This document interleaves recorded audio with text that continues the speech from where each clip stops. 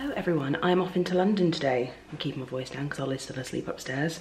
Just getting my bag ready and just thought I'd show you this. This is now always included in my bag.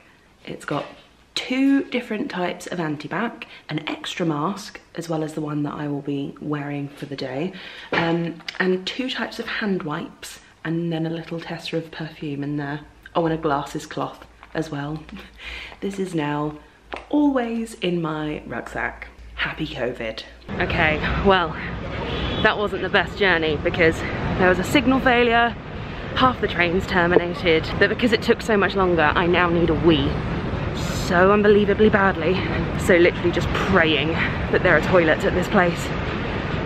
Luckily I'm not late yet. I still have about 8 minutes before my fitting is due. Oh my god, I had no idea.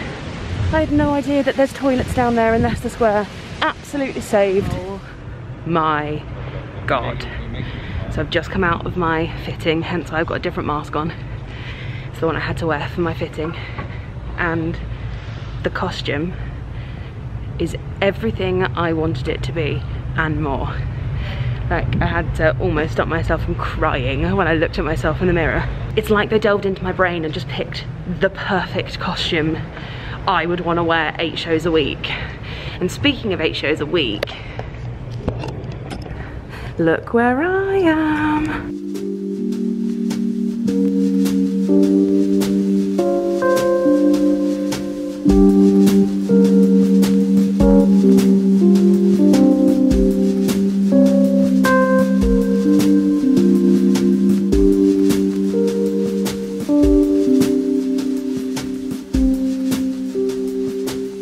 Tickets on sale at CINDERELLA.com.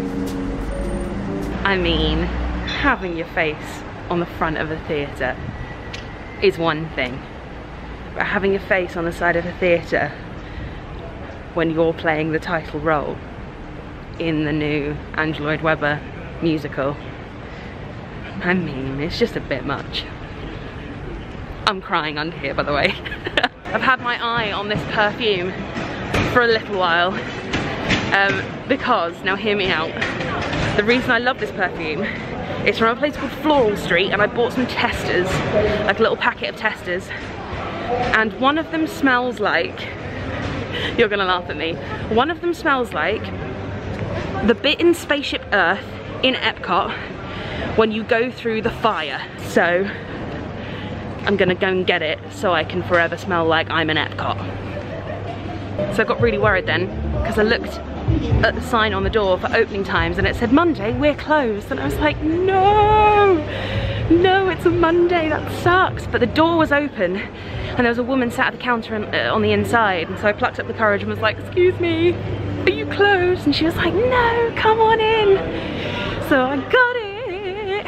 And also, if you get the 100ml, you got a free travel size in any flavour fragrance that you wanted. So I got, I can't remember what it's called, something rhubarb.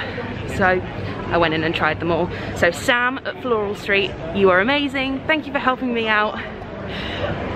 Happy publication day to me. We are in an alternate universe. I mean, I'm gonna have to go in and have a look. Oh my god. What?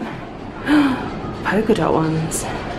I am now home and in my pyjamas and doing a spot of editing and then writing for the rest of the evening. It's almost 8 o'clock, so I've got some time. Oliver and I are off to Thorpe Park tomorrow because we have been invited by Thorpe Park.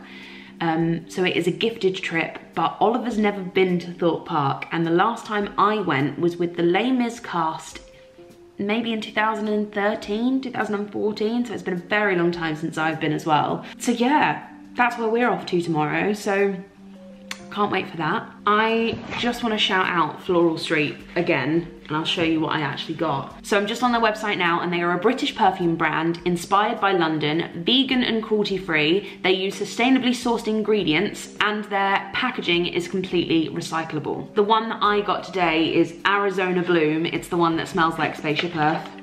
I think it does anyway. Comes in this little recyclable box.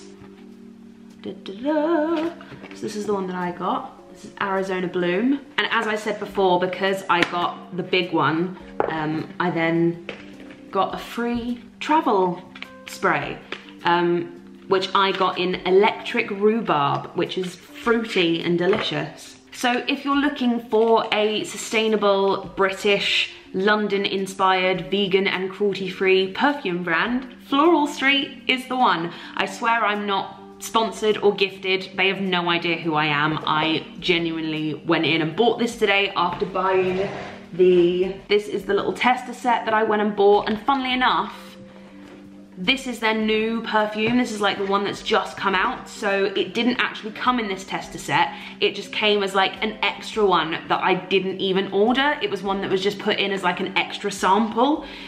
So it was just by chance that that was the one that I ended up loving the most. So Floral Street, love them. I'm not sponsored, I'm not gifted, but if they would like to sponsor or gift me something, then I would not be opposed to that. So. But until then, I will just keep buying their perfume because it's great.